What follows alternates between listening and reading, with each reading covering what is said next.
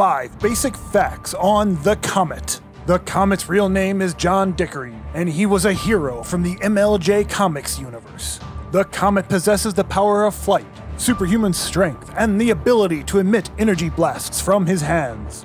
The Comet is famous mostly due in part to the fact that he was the first superhero who died in action in the pages of his own story.